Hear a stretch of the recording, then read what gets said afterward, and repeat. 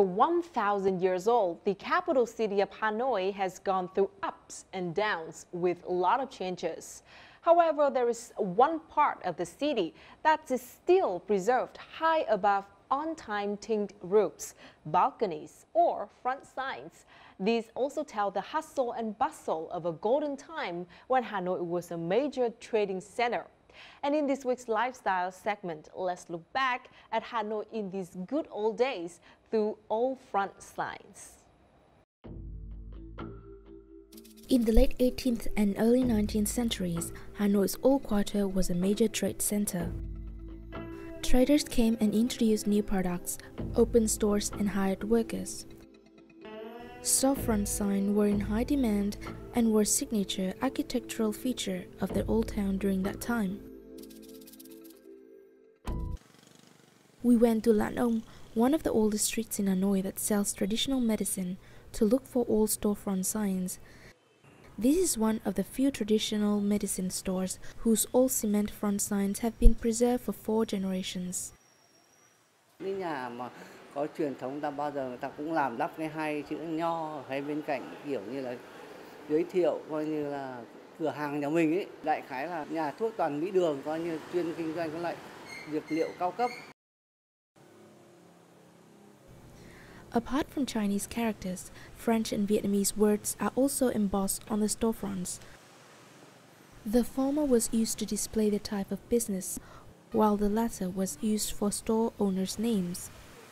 Đây là những cái yếu tố mà phải nói là tân kỳ nhất thời kỳ đó, bởi vì là ưu điểm là cái cách thức thiết kế này từ xa là đã nhìn thấy cái cửa hiệu đập vào mắt mọi người, và rõ ràng là với một cái nhu cầu kinh doanh của thị dân nó thay đổi thân phận rất là mạnh, thì là họ không còn cái nhu cầu phải khiêm tốn khép nép nữa, mà họ cố gắng có thể nói là khoa trương được chừng nào có lợi cho cái hoạt động kinh doanh thì họ sẵn sàng làm việc đó. Tuổi thơ thì bọn tôi hay đi chạy trên cái con phố này thì có rất nhiều biển hiệu mang các cái tên của các cái gia đình, hay là hẹn ở đâu đấy thì họ sẽ nói là ở Đông Bích hay ở Nam Sơn thì dễ nhớ hơn, và cũng là cái niềm tự hào của gia đình nhà chúng tôi. Ngày xưa là cái nhà mặt phố nó như kiểu cái nêm cát nổi tiếng ấy. Cái tiếng đấy nó vẫn vang đến những đời sau nữa.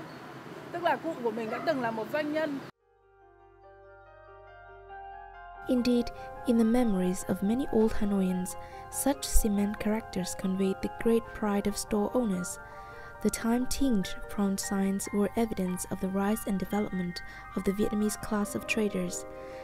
People often look at them and reminisce about the golden days and how the city has changed so quickly and significantly over the years. Những cái biển hiệu và cái mặt cái tiền kiến trúc của cửa hàng như này nó là hồi ức lại cả một thời kỳ mà thơ ấu. Đến khi nó phải bắt buộc về cái tình thế vận động kiến tạo của đời sống xã hội, con người ta phải chuyển đổi.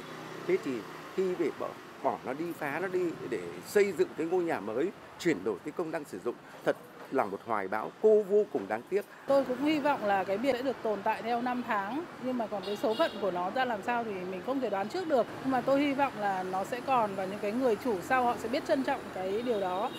Bởi vì đấy là những vang bóng một thời, những người doanh nhân xưa của Hà Nội. Amid irreversible developments, researchers hope a space dedicated to remaining ancient architectural features can be established, so that they can be retained and preserved over time. Dựa trên cái ngữ cảnh văn hóa cụ thể của những cái khu phố cổ, phố hàng chẳng hạn, là chúng ta có thể đưa kiến nghị đấy để khi người ta làm người ta theo. Hoa sắc của nó cũng được cân nhắc, ví dụ như là thiên về những cái màu sắc trầm ấm của phương Đông. Spring is creeping into every corner of Hanoi. Amid the hustle and bustle of the over 1,000-year-old city, high above are time-tinged front signs that carry the nostalgia of a golden era and have witnessed the city's many changes over time.